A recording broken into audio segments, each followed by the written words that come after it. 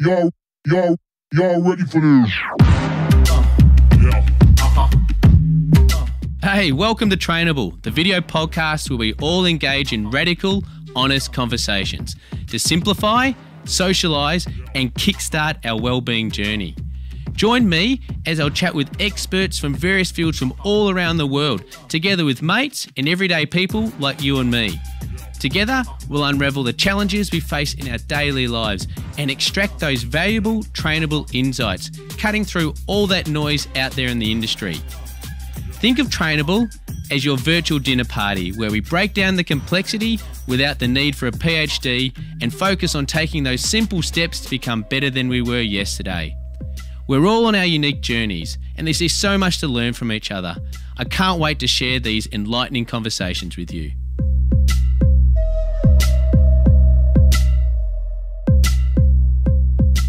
Welcome to Trainable. We finally got here, the first episode today, and I guess it's a deeply personal one. It's Burnout Unmasked, kind of unraveling the signs and the impact and the science that sits behind it as well. On today's podcast, we'll be identifying some of those red flags I can share from personal experience as well, understanding the physical and the mental effects of burnout as well, about those stories that we tell ourselves and how that can kind of influence things as well, the importance of open conversations and vulnerability, and those insights and lessons that can hopefully promote better health and well-being, and hopefully some of this sharing might be able to support other people listening today. And I'm joined by three fantastic guests. I've got Reine DuBois, who's the psychologist who actually supported me through this. He's an expert working with a number of, people that are in high impact industries, from business, athletes, celebrities, a whole range of people. And he's been instrumental in supporting me through this. His wife, Reine, who herself is phenomenal naturopath, unpacking, I guess, some of the chronic health conditions.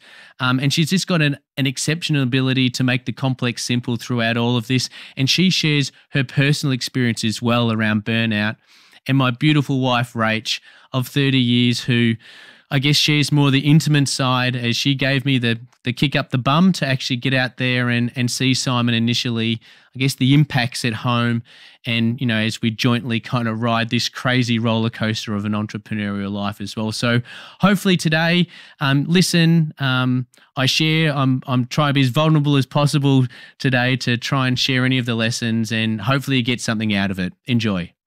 Hello. Well, I'll tell you what, it feels, this is a deeply personal one today, that's for sure. And it's great. I think normally very private person as well. So I think, actually the podcast started originally based on, a personal experience of burnout. Mm-hmm. And I think today, obviously a lot of vulnerability to kind of discuss it. But also with people that, I feel obviously really safe around, and also my wife, Rach, who's here today, who, again, we're kind of pretty private people in all of this. So I really appreciate you coming on today, Rach, as well, because it's one of these things which is it's definitely a shared experience, and something that, although one person goes through it, I know the effect on the household as well. But Simon, Reine, it was just great to have you on today. Thanks very much for coming on. Maybe just kind of kicking off, maybe kind of just going back a little bit. I know when I shared regarding my personal burnout, I probably had about 150 to 200 people reach out, a lot of them personal, and it kind of made me sense that there's this bubbling underneath society at the moment where, maybe a lot of it's unspoken as well. And I think back, my personal journey as well, unpacking it all now, I think it could have even started around 2016, for me, like nearly 8 years. You build these stories and narratives about yourself over a long period of time, and it's almost like things slowly catch up on you. It's like these incremental small steps get you to a point, and you actually don't realize you're at a point in time. And, you start kind of reflecting upon that. And I know, Rachel, you'll probably share it from household perspective, but being an entrepreneur has been an absolute gift. I mean, I feel so fortunate, and I think part of that is that there's a guilt when you even put your hand up to say that you're suffering or struggling, because people are like, well, how on earth, why would you be struggling with all of that? So firstly, I'm just super grateful of my life. I've got a beautiful wife. I've got 3 amazing children. I've got great friends. I've had the highs and I've had the lows of life with all of it. So it's definitely not poor me, which actually makes it even worse when you start reflecting on these things. And I just kind of remember, the pressure of being an entrepreneur is the gift, but it starts to take its toll over a long period of time. And I know that there are a lot of people who have reached out to me have kind of, kind of resembled that as well. So, I guess some of the traits that actually happened along that journey is, over a long period of time, you take on responsibility, which is yours. You build companies. You feel a deep responsibility for your team as they come on. You've got these stories about yourself around this deep responsibility. Mine is around ethics and values, which may be more of a trait for myself than for others. And then, I found myself, in 2021, actually going and getting some blood tests, which Rach made me do. I've had probably more stool tests than most human beings on the planet, and came back, and I remember the test came back and said they didn't even know how I was functioning in the morning. And what really became evident at that stage as well, as I was doing a lot of running and even doing marathons, and that was really to kind of increase my cortisol levels in the morning. I was only surviving based on going for my runs, doing gym, which was really kind of getting me out of bed. Then kind of as you kind of fast forward through, the journey, it started to permeate in other ways where I would feel like vomiting every morning before waking up, and actually did vomit sometimes as well. Started to become a lot more irritable at home, probably poured that extra glass of wine at different times as well, and then worked my way through to this desperation of feeling like no one really understood how I was feeling at that stage, and I just wanted to be in a hospital bed. And at that stage, people then would actually realize how I'm not coping with all of this. And then you started trying to share it with people, and you can't really articulate it. And people get a few attaboys, you'll be right. You can kind of get through all of this. And then you just feel hopeless. And then you just start managing. And then you've just got this story that you talk about saying, these are the times that define us. And if it was easy, everyone would be doing it. You got to keep pushing through. And then your body starts giving you these signs. You don't listen to it, and into the end, you can't get out of bed, which has kind of led to it. So, if it wasn't for Rach, and having a partner that we've been together for nearly 30 years, you've seen the best and the worst. I've kept up appearances and through all those times, and you're the one that kind of pushed me to go and get some support, which I can't believe how grateful I am to have you in my life. I mean, for you throughout that time, it was challenging too, right? Just from a household perspective. Yeah, I guess from, you said 2021, but 2016 really for me, like a marker, when we were on a road trip, and I can't remember how you were feeling. It would have been really similar to now, but I remember saying you need to go somewhere and get some help. That was so, and I actually said you need to go to Aroha, which was an amazing wellness retreat in New Zealand, and you were driving and just went almost zombie-like. And then we booked those tickets, and it was a bit of a Band-Aid effect, but it was just something. And then you did that the second year, 2017, and yeah, your work rate is intense, like it always has been, and it just really seems to amplify, with every business that you do. And I guess me with all the different health anxieties that I have, I'm trying to fix things, and so incessantly try to, fix you and stool tests and blood tests. And 2021, you can sort of skip to that. You sort of get these results that say, your cortisol's so high, how are you functioning? And then, starts again with what to do. But, you still push through, even though it's, take time off, you can't, because you've got all this responsibility for business and people that you care so deeply about, family being number one. And, you keep pushing and pushing and pushing. Yeah.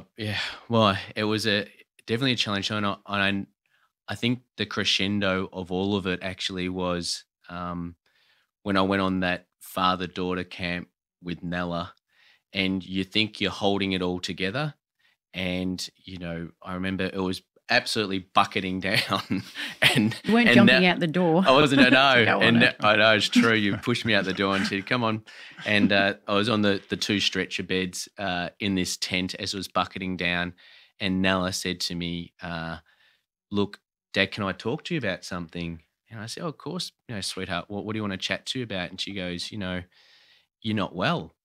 She said, you I know you're trying to be happy, Dad, but you're sick and I'm worried. And at that stage, I'm like, if you got a 2-year-old daughter and Rachel's just talked about your anxiety around health, Nella had cancer when she was 2. It turned our life upside down. And then for her at 12 to then be sitting me down, I just thought, my behavior in the house or how I am showing up is affecting people. And I know it's created tension in the house. But also it's actually, you're being selfish. I mean, if you're not being able to turn up the right way, you're not turning up for your team properly, you're trying to avoid different meetings. You've got shareholders who have actually put in money into a business as well, and you feel like you're going to be letting them down as well. So as much as, it's a selfish thing where you get to a point where you can't move forward, the effects on family and the effects on people around you is actually the thing which you need to kind of reflect upon as much as your own health, I think, anyway. But it was challenging at that time. Even at the dinner table, I know I was being a pain in the backside at times. He was hyper focused on making sure everyone was, not chewing loudly and using knives and forks correctly. And, I think it was, as you said, the symptoms, you saying every morning you're wanting to vomit before you get out of bed, that furious exercise in the morning. It became a not negotiable to, get up and make sure you had that run in to then function throughout the day. And when we understood with the blood test, that was your cortisol spike to get on with it. The irritability, fatigue, exhaustion, definitely then flows through, to the rest of the family, even though you don't realise it at the time. It's all a bit of sort of self-preservation, I think, for everyone trying to sort of cope. But on the flip side, you're so selfless and wanting to make sure everyone's cared for and you're still showing up and, you're juggling both sides of the coin. I think it's a well-worn area, and I think the gift was when we were in the Northern Rivers, and you said, "Okay, time for another stool test." So I'm like, "Oh, all right, here we go again, another one." And I was then we went and saw a GP at the Health Lodge. Which I spent a lot of time last year, an amazing place to, with so many fantastic practitioners. And I took Ryan in, said, blood test, you need an ECG. And then I started looking at work burnout clinics, realised there was a huge psychological piece around that. Like, why do you feel the need to work as you do? It goes back, stems back. Well, everyone can look at that, I guess. And then obviously I'd heard there was an exceptional psychologist at the Health Lodge that was really, really busy. And I know that there was sort of, every week you could sort of present people. And so I said to, the GP, please present Ryan, because I really feel if Simon hears the story, he might see Ryan. And then Thank goodness you did. Yeah, we got to do some good work together. And I think for me it was a turning point, Simon. And again, I'm just deeply grateful because sometimes you can chat to people, but I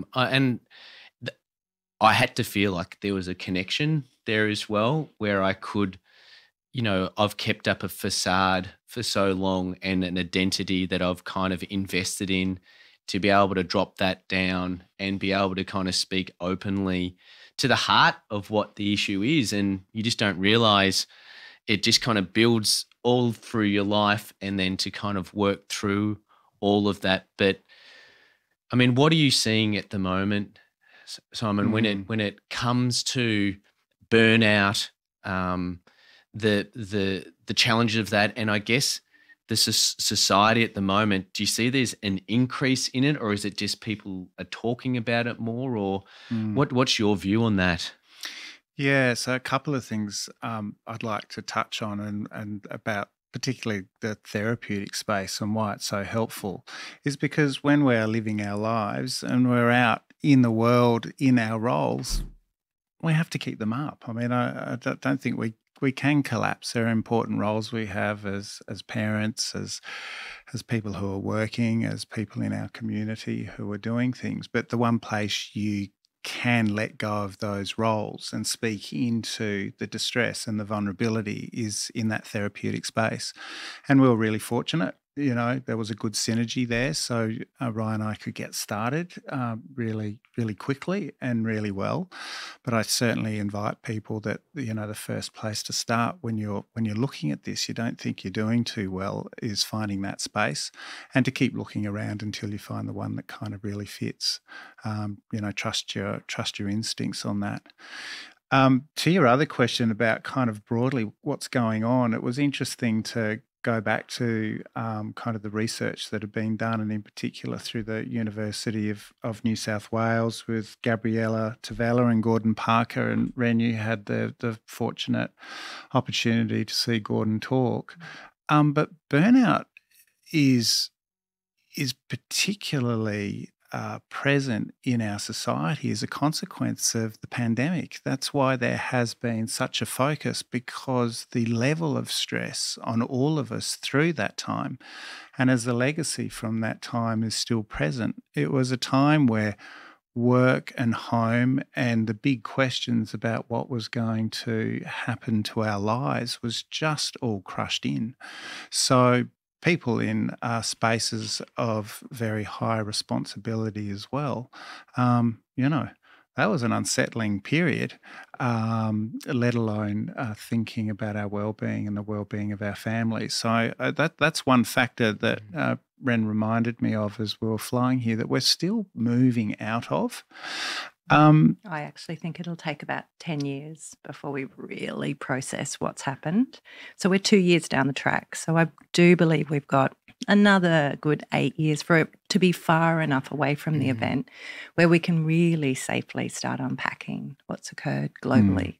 So I think it's a journey. Yeah.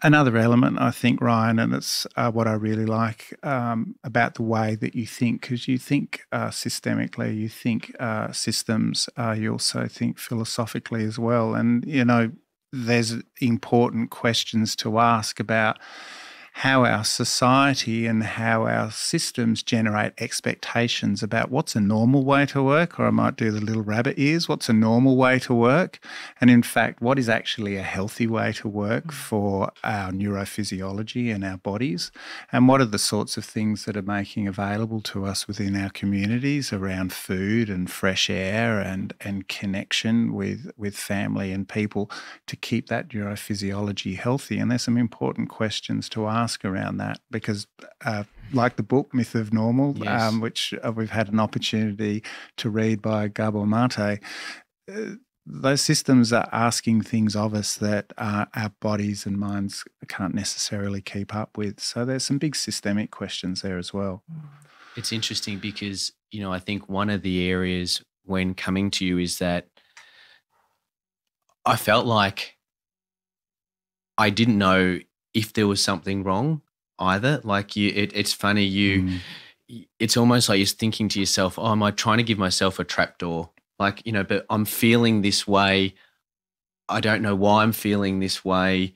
And maybe even the way that you get brought up, it's kind of like you just got to push through, right? I shouldn't feel this way. I shouldn't feel this way. Everybody else is kind of... It's a guilt for feeling that way. And it was like the more that you suppress it, it felt like the body started to give signals along the way to you kind of have to listen to it as well. So when people are thinking about burnout, what are some of the systemic traits that start to permeate, do you think? Yeah, so I think this is a really great lead-in for all of us to talk about. And I want to reference an article that you put up on LinkedIn, which started the conversation, which was called Trade-Offs, Ambitions versus Redlining. And you asked the question, when do we realise we've pushed ourselves too far? When do we redline? When are we redlining? And it's such an important question. And you got two responses, both of which I thought were really good. One was from a woman called Nithya, and she said, while we understand the principles of work-life balance and self-care, we often overlook them because they aren't as visible as deadlines, commitments and achievements. If a once joyful job becomes burdensome, it's a clear sign to reprioritise, reassess your environment, reset your goals. But I think the most important point she made was your mind and body are sending a vital message. Heed it. Yes. And then Pete Hunt said a similar thing, which I thought was just right on point. Hey, Ryan, when I have pushed it too far, I feel it from my gut. We need to feel to heal. And if it feels off, it's off. But this is based on a really important premise, and that is we're noticing and feeling what our body's doing and recognising that that's something that's not okay or there's something wrong. That's a bit tricky. So there can be an easier way to do it, and that's do a questionnaire. So, there's always Another questionnaire. Always. Well, Ryan, you in your last podcast, the participants, you asked them to go away and do a blood test. Yes. So there are ways that we can get information which help us make these assessments about our health. And, within the space of psychology, we do a questionnaire. It's a bit more tricky because you can fudge a psychological questionnaire. You can't really fudge a blood test. So you have to be honest. But Gordon Parker and his associates, again, coming out of that, the COVID space, put together the Sydney Burnout Measure. Yes. You can download that from my website if you like. If you just put in Simon DuBois Psychology, yes, and go to my online assessments page, you can get it from there. And we all did that assessment together before coming on here, and it gives you a really, a helpful understanding of whether you're moving towards burnout or in fact in burnout.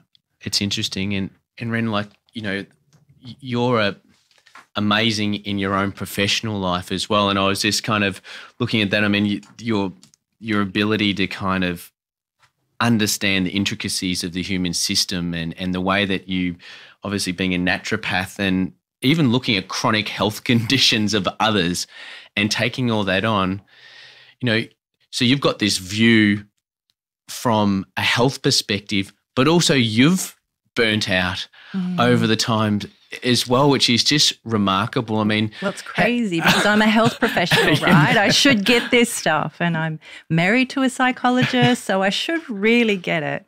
But no, we're all vulnerable to it. We're all susceptible. And would you like me to share? Yeah, it'd be fantastic. Yeah, okay, so I've burnt out twice. The first time I burnt out, it was about 2013. And I was just doing a ridiculous amount of things. I was a mother of two. I had a 10-year-old and a 13-year-old, and they were the centre of my universe.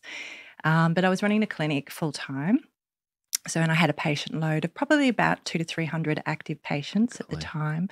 I was establishing my first integrative medical practice. So I had a doctor that had allowed me into his practice, and he said, yeah, run it, Ren, go for it. So I did because I could.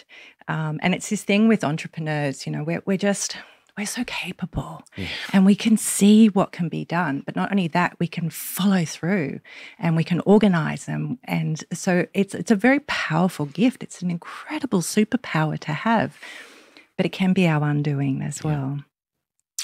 So I was running integrative retreats. I was renting houses, bringing guests in, running a whole team of carers and chefs and practitioners and bringing them all together and doing team meetings with them. I was inviting international speakers to Byron Bay, and I was running lectures with, up to between 100 and 150. So I had all these guests coming into town that I had to house, and presenters that I was bringing from overseas, and making sure it was all financially viable. At the same time, I was developing a business plan for what I was calling developing the integrative hospital. And I was also in negotiations with New South Wales Health because I wanted to take over the old Byron Hospital. You can kind of hear what's going on here. This is a ridiculous amount of stuff to be doing. And then, my relationship with Simon wasn't great. We were really struggling. So there wasn't a lot of really good communication there with what was going on. And really the question is, why was I doing so much? Why was I not seeing? Oh, and I was running a lecture series for one of the nutraceutical companies. They're testing hair mineral analysis. So I was flying interstate every weekend running these lectures. Wow. So just when I look back, I go, no, that's ridiculous. I can't believe I did that. But I could. And so I did. Yeah. And, we all suffered. The children suffered. Our relationship suffered.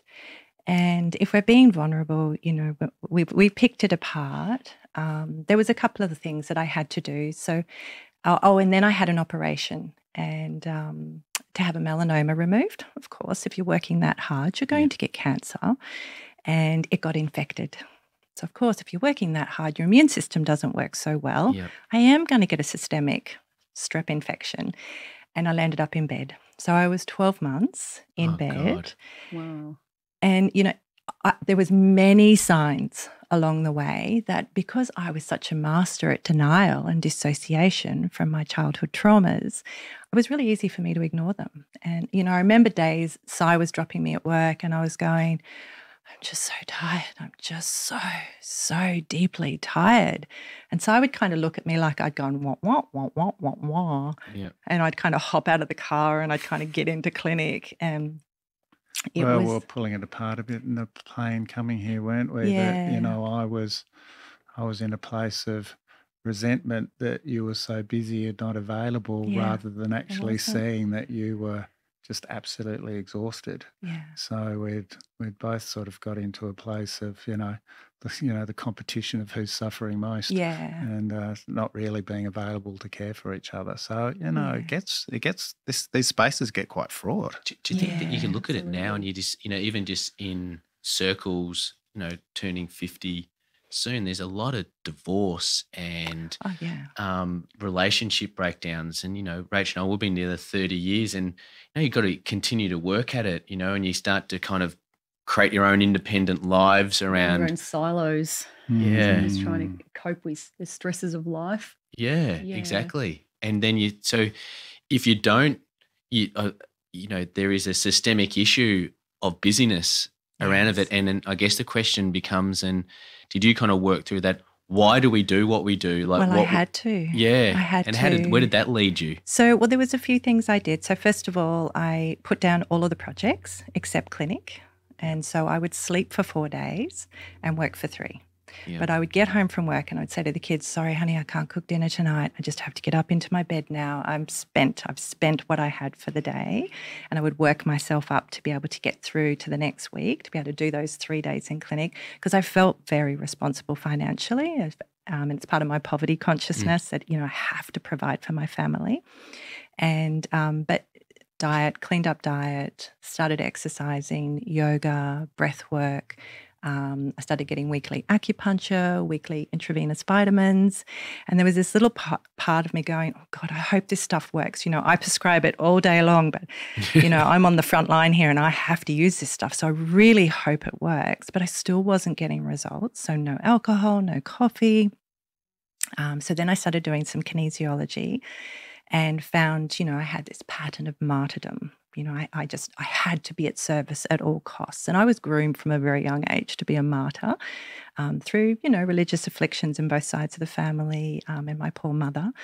And, there was the trauma history. There's the ACE questionnaire, the adverse childhood events, which I score quite high on, which was a shock when I did that questionnaire. I was like, oh, idea. Sai encouraged me to do it one day because my brother had done it.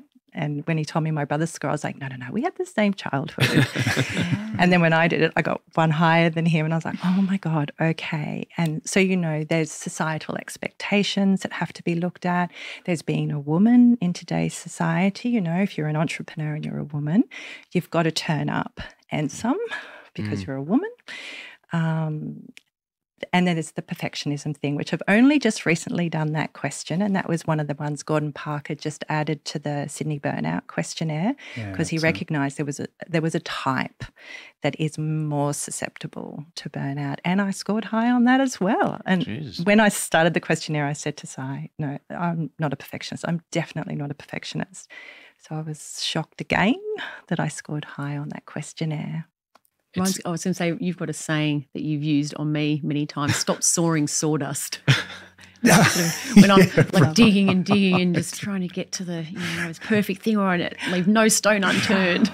Stop soaring sawdust. Well, that's what's happening as well, is that, you even if you just go through LinkedIn, you've just got the humble brags, and I've done them, and everyone's sharing the best of their life, where even health spam at the moment, like the perfect routine, the ultimate biohack, all these different things of trying to get absolute perfection in how we work through it.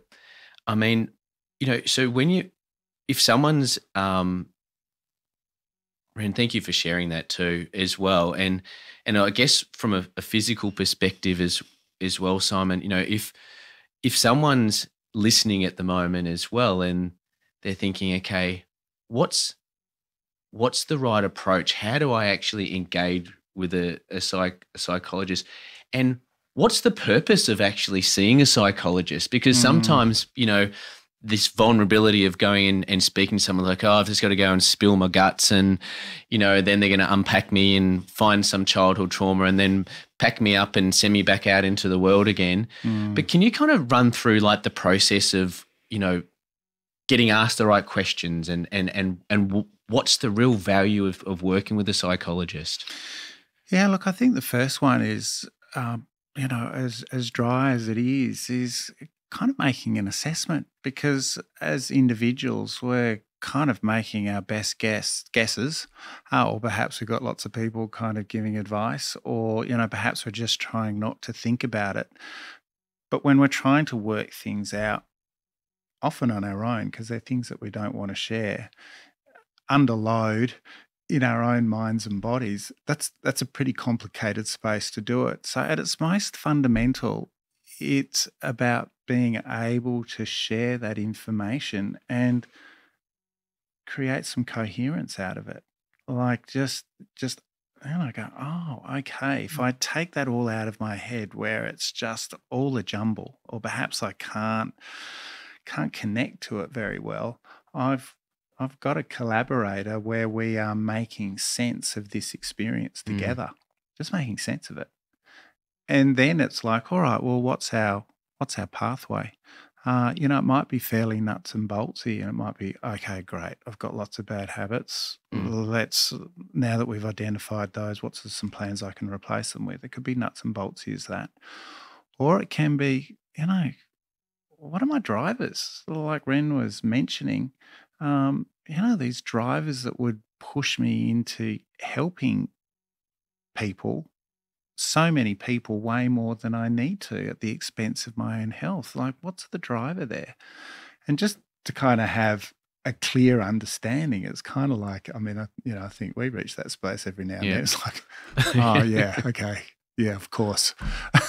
It's so true. It's so getting anchoring, and even Rachel and I were laughing on the car on the way in as well, is that, these self-limiting behaviors that creep into your life, and for me it was a deep sense of responsibility for others, and as much as that sounds like a virtue, it's a trade-off for me in one way or another. And it always has an origin as well back to an event or when you were younger. And I always was thought, oh, yeah. But then when you actually find that event, right, and you contextualize it, when you start behaving in a specific way again, at least it gives you an anchor to say, oh, I'm doing that again. And I remember this kind of responsibility for others would prevent me from allowing conflict at certain times, even within the workplace, trying to, make sure everyone's feeling right at the same time. Or even, Rach, when we had my family over, I'd be like trying to make sure everyone was having the most perfect time, just this huge sense of responsibility for, making sure everyone was looked after to the nth degree. Whereas I was just, we've done everything possible, just let everyone get to the door and show up as themselves, and it will all work out and everyone will have a great time. But that wasn't enough. No, and you're getting your guts in a knot. So I think when you're working through a process, then, Simon, how important is kind of getting to the heart of your identity and the reasons you behave the way you behave, and is there a framework that you work with people to get to that stage, or how does that work? How does the magic work? I just sit in the chair and I don't have to worry about this stuff. I just kind of relax into it. But you were self-reflecting really quickly. I can remember even after the first couple of sessions for Ryan, you would pick yourself up and your you would. It's like the light was shone on certain behaviours. Obviously whatever magic you were working. Really, the behaviours you've been telling me for years, but minor detail. Look, it depends on a number of things, time and place, and on some level, it's not essential at times either. It's like I just want to make that really clear to people that would go see a counsellor, a therapist, the psychologist. It's not necessarily going to be that work, but you kind of preaching to the converted here. I think it's a great thing to do. I think it's a great thing to understand your origin story and understand the things that have influenced us and been very, very influential when we're young, because they tend to develop patterns in the way that we participate in the world, and towards ourselves. So there's just so much power in that.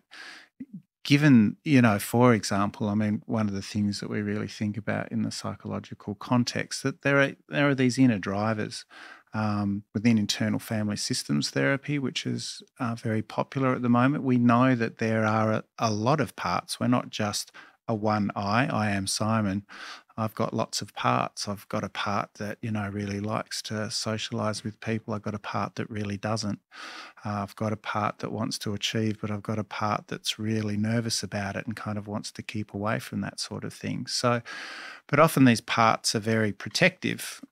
So, in the entrepreneurial kind of space, like you mentioned, Ren, there's a part that's trying to protect you from poverty. And it kind of goes, Ren, don't stop. Shit, if you stop, you might not experience, you might have that experience again of not much money. You don't want that. You're not going to cope. So we'll just keep you working. When we have awareness of these parts that really push us, we can then start having a dialogue with them and go, hey, it's okay. We're not 6. Yes. We're actually kind of 50 now. Is that the ego driving that? You're saying that. I mean, that's the ego sort of saying, keep working. What's we use thought? different terms, but one of them can be, the ego is driving it. But often, whether it's the ego or a protective part, the driver ostensibly is just to try and make sure we're okay in the world and make sure that we don't re-experience things that we did in the past that may well have been and actually were very threatening or have the risk of being very threatening. But again, these protective parts forget to take into account our current age, how skilled we actually are, the sorts of resources that are available to us in our life now. So what the therapeutic space does is help our whole system understand that our circumstances are very difficult. They're very different, I should say. And so the sorts of fears that we've got don't necessarily need to drive us anymore. It's fascinating. And so I also, with the IFS, the internal family systems work, part of the treatment that I underwent for burnout was we needed to do couples counselling and really look at those parts of ourselves, those drivers, because they're also in relationship with each other as well. And so they're showing up in relationships. So, you know, the little part of me that's super, super worried about poverty, you know, is ticking some of Sai's internal family systems. And so they're kind of at war. There's these parts of us that are at war. And then there's these parts that truly love and admire and respect each other. And so the therapeutic process really does help in couples counselling as well to identify those roles. And so when they come out, we can go, oh, that's your little poverty one, super scared that she's going to not have any electricity. And so it's a powerful tool for individuals, but for couples as well. An empathy piece. Yeah, it really brings empathy. It brings empathy to yourself and it brings empathy to other people. Yeah. But I think in particular, again, around the vulnerability piece, which, you know, I see, Ryan, as being a big communication that you've been giving to people through this communication. Being kind to ourselves is so important.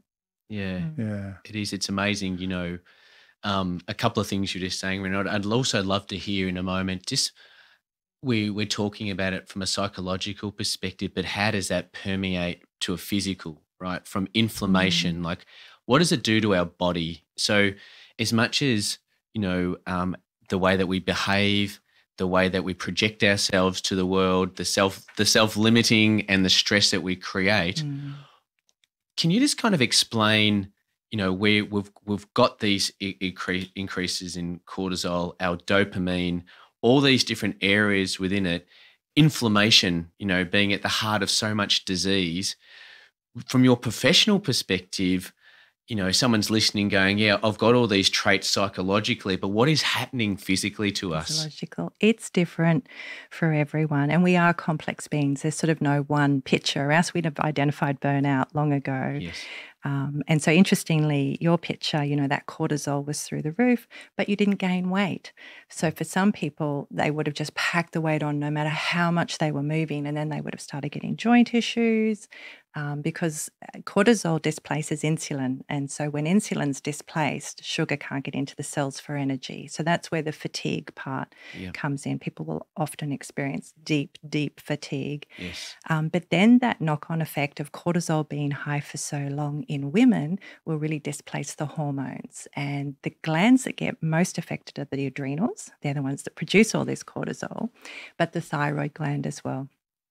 And what I see in clinic is most people have not had a full thyroid workup.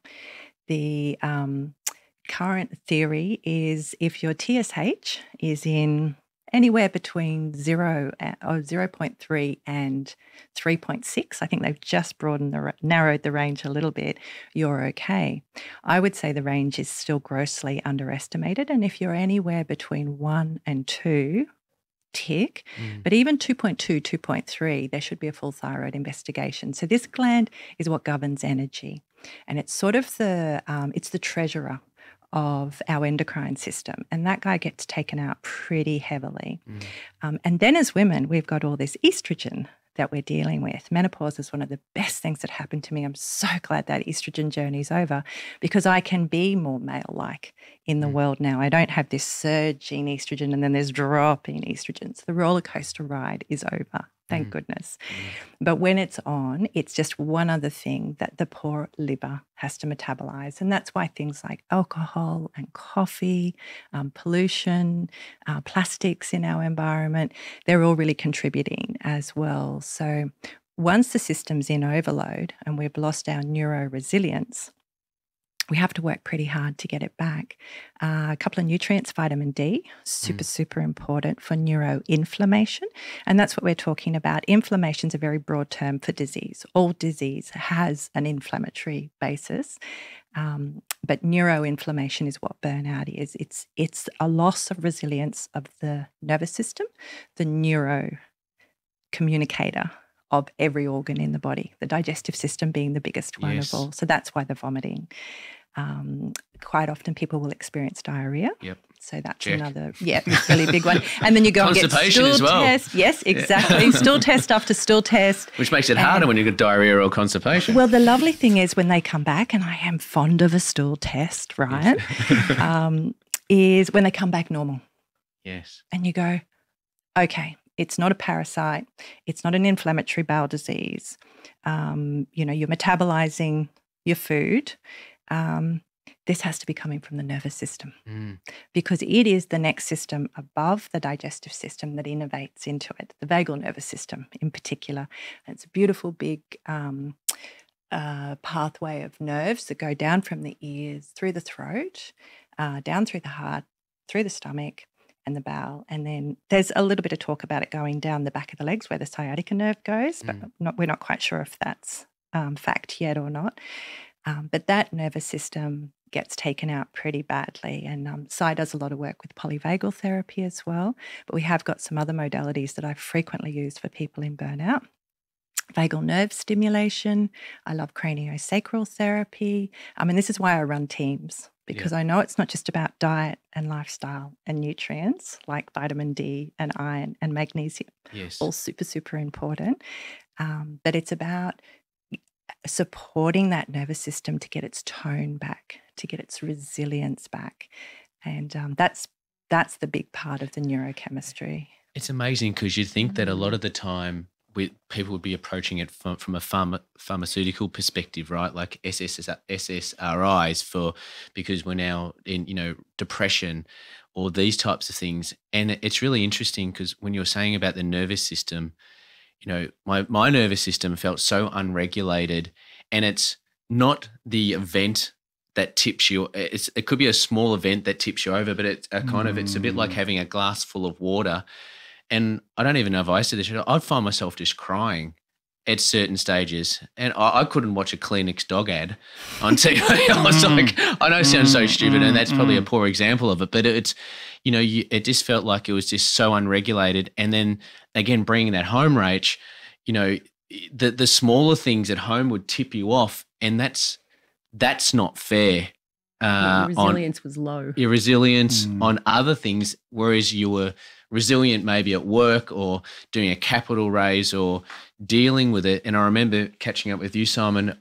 My whole point was we set a plan to say, okay, let's just make sure that we've got a path for 12 months to make sure that you can manage your way through. And then I remember that day when after the event with Nella kind of coming in and chatting and just saying, my face is blown up. My eyes have gone. The body's now kind of saying, I don't think I actually can go that bit further. And then you start catastrophizing. Like it's sometimes that you start fearing what are other people going to think now? And you start playing all these movies in your head. And I guess, and then you can see why now, and because of your body's reacting in one way. And it's giving us symptoms constantly. It's giving us signals constantly. But those of us with a really strong will can just ignore them. Correct. Yeah. Or you can take a Nurofen. Yeah. Or, you can have another glass of wine, or you can have a second coffee. Because the wine balanced you out. And I bet there's a lot of people listening at home and, you have that one glass of wine, it takes the edge off it. Yeah. You can shift gears. And then you're chasing the feeling of the first one with the second one or maybe the third one. Right. And then you go to bed, you don't have a great night's sleep, you wake up again, you then try and fix it in some other way, and it just becomes this slippery slope. And I know a lot of my mates have turned to alcohol and drugs because of it. Well, coming back to the myth of normal, it's a normal. Once your nervous system's kind of in that state, it's completely normal to go to the pub or get a six-pack or, have the wine over dinner or 2 or 3. But it's acceptable in our society to manage our distress in that way, which makes it, it makes it really hard. It makes it very difficult. I mean, I'm shocked at the extent to which we cope with not doing some things now, and not drinking at all is relatively new. However, I think 5-10 years ago, I just wouldn't have been able to pull it off. Yeah. And if you are very committed to trying to do that and your system's very driven to do that, that's difficult, isn't it? With just the availability of acceptable ways of regulating, which are really just these kind of stopgaps to get you going the next day, but not really kind of honouring the well-being of your body or your nervous system. It was the first time I think I'd seen you using alcohol as a relaxant.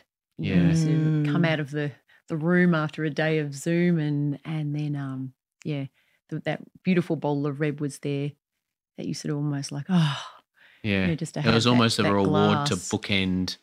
It's almost become ceremonial, like your coffee in the morning. You know, Yeah. you're just like, I'll bookend it at the end of the day, and then, I know. And you said to me at that in the end, in the end it was pretty much you got to pull up, mate. To be honest, and because you wouldn't really partake in it, it almost become like an isolating. All right, I'm going to have a glass of wine. You go, I don't really feel like one. I think if we both had have gone knee deep into it, it might have been a bit of an issue. It was red. I'm not a big red drinker. Maybe it was Chardonnay. We had an extra couple. I think one of the alarming things, you mentioned it really early in the piece, was that you wish that you could be in hospital so you could just be left alone. Like that was a big driver when that was one of, a wish for you, which it did happen. You had malaria. You were living in Indonesia. You contracted malaria. We all did the same activities, but Ryan left and contracted malaria, and then you ended up in Sri Lanka in hospital. And that was actually a haven for you because he said, I just got left alone, and people sort of believed that there was something wrong, and you just got space and peace. And I was like, wow, to have to go to that sort of length to find your peace. I wanted to kind of touch on the symptom picture, which is primarily psychological, and again, the Sydney burnout measure collates this, so it's really good to look at. But this particular symptom is one of them. Is withdrawing and becoming insular. Obviously, impaired work performance. The World Health Organization recognises it as a syndrome. It's not a psychological disorder, but interesting in that recognition of it being a associated with work and a work syndrome. This recent research is acknowledging that domestic duties are work, caring for other people is work, and so people in that situation are susceptible to burnout as well. It's not just, purely the entrepreneur executive. Other people are susceptible to this as well. Unsettled mood is another.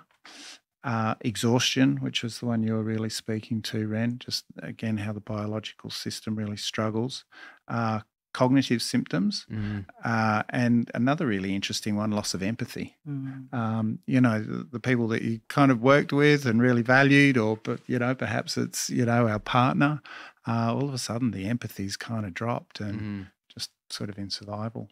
It's, well, I think part of the podcast is to, simplify and kind of demystify burnout. And I think a lot of the time, burnout has been considered like, and I'm going to own this as well, is that I was like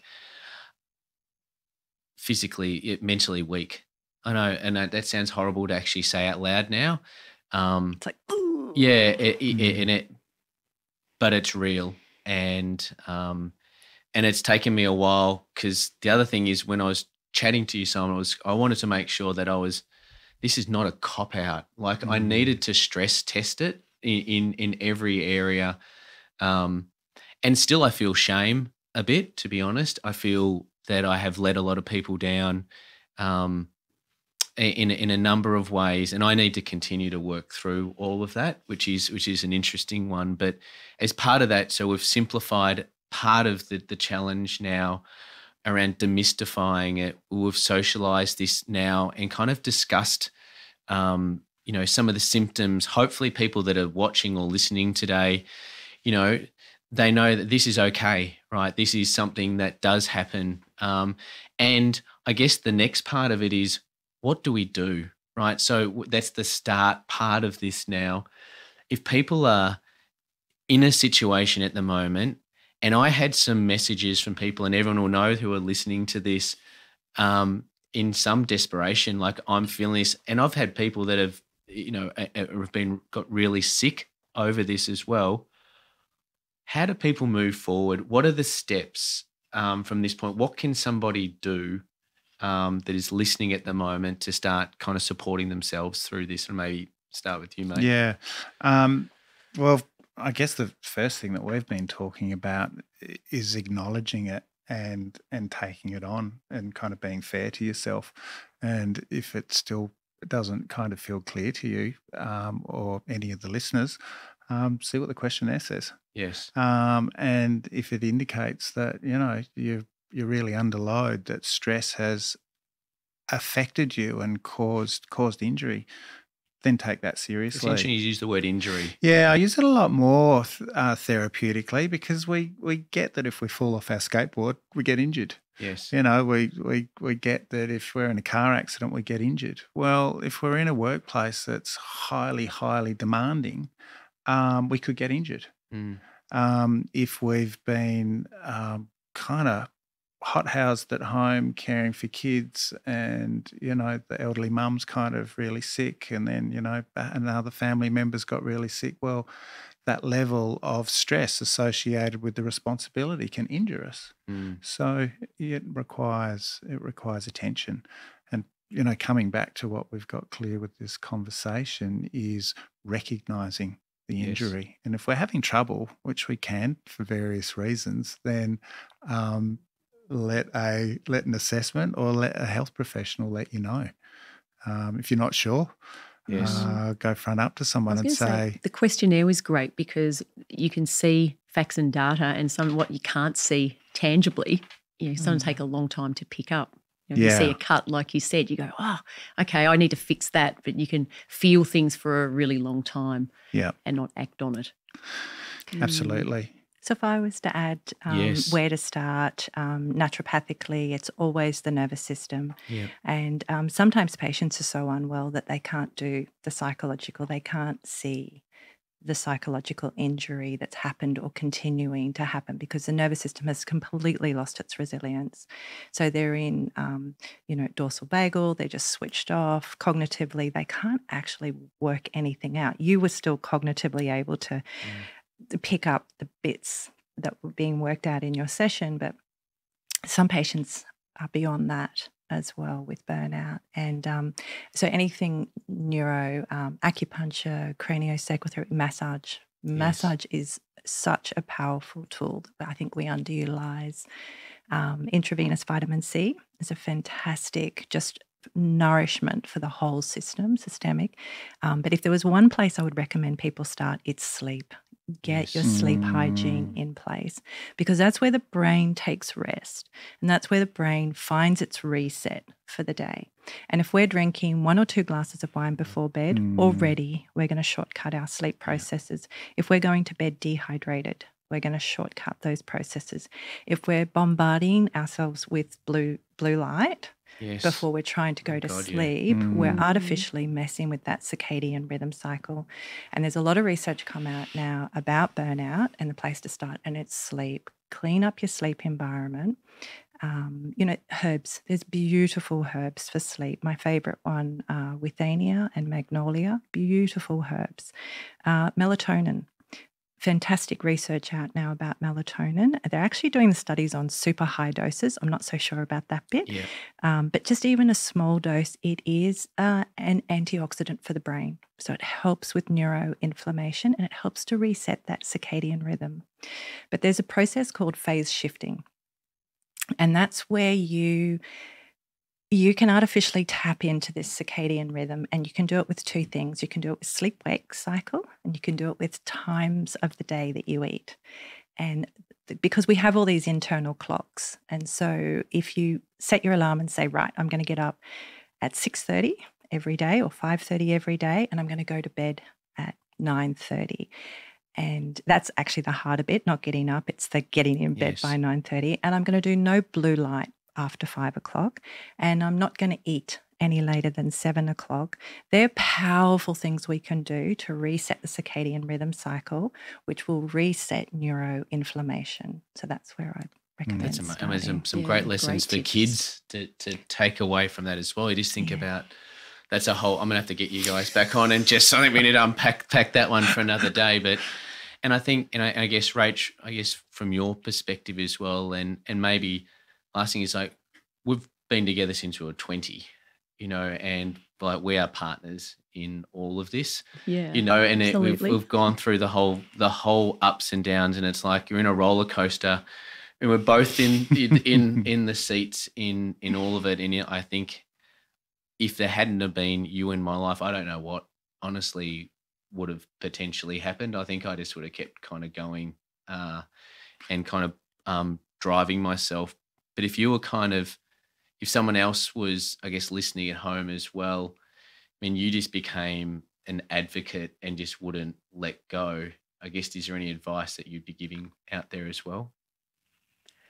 Yeah, good question. I think it's like Rem was saying, you really need to get your own support and make sure that rather than, you're trying to fix and you're trying to be that support, but to sort of hold the mirror up and go and get a massage, go, get that self-care, which is this word that's, used so much these days, but, you sort of put your own oxygen mask on. Yeah. Like really do that critically so then you can be there for everyone else because, it takes a toll, especially like an entrepreneurial life. There's the highs and the lows and you ride them all with sort of gusto and, you have this innate belief, in life and its journey. But, it can take its toll, that's for sure. So I would say self-care and listening to you about, sleep and which is my big thing, not getting enough sleep. It's made me think, right, I really have to get to bed early. And, There's another lovely sleep hack too, CBD.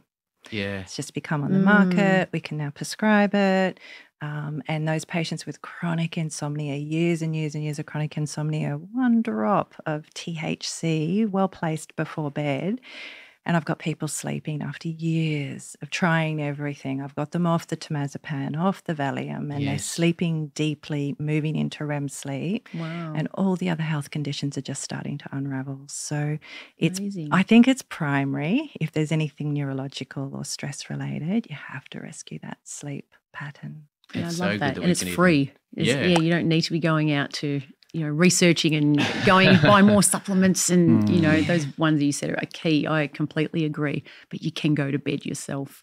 Yeah. Well, we'll try and drag you there, Rachael. You're a night owl and all of this, but it's where it is. But so as we're kind of starting to wrap up now, is there anything else that you guys want to share that you think would be valuable? And also potentially even someone finds themselves in the thick of it at the moment, and that they're starting to see some signs and they need to get into the right mindset. I mean, do you have any advice or thoughts around that? Well, I think what I'd like to share is that Simon and I are heading into a very big workload over the next 12 months. So I guess you're making an important point that for a lot of the listeners, you can't avoid the environment that might be causing you distress. It's like, sorry, we're locked in. And that's a reality, isn't it? So we are locked in at the moment, and we've been looking down this barrel for a while. It's not been Side's first choice of what to do, but I'm driven and I've got this vision and I know what the future of medicine looks like and I know I can create it together, which is our vision statement. And so we have decided to embark upon this next 12 months of work, working a 50 to 60 hour week minimum.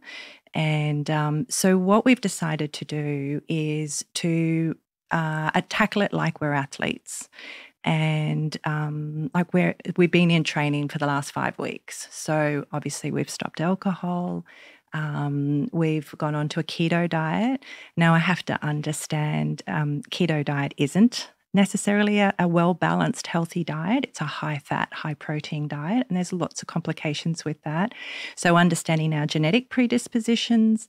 I know we're both terrible at B12, producing B12. We've got the FOOT2 gene. And so just really assessing all of where our biological weaknesses are, Si's assessing where all our psychological weaknesses are, and we're really trying to biohack them. And so the keto diet's one thing. We've got a strict sleep-wake cycle. We're meditating once or twice a day. It's a non-negotiable for me, meditation. COVID gave me that, one of the many benefits. We're moving every day. We're walking daily. I've gotten rid of my sitting desk. I've got a standing desk in the office, so I'm not in such a sedate state constantly. What are the other things we're doing? Well, it was interesting when we were reflecting on it, perhaps what are some of the important things that are missing as well. And some of the really important things for self-care and health is having different recreation, having other activities outside and having connections with the community and friends. So we kind of realised we need to keep those in there somewhere. Social wellness. Totally. Social wellness. Absolutely. Yeah. So we saw where our shortfalls were or the risks were as well. And then I've got a weekly bodywork session in there. It's either acupuncture, osteo, massage, or bioresonance.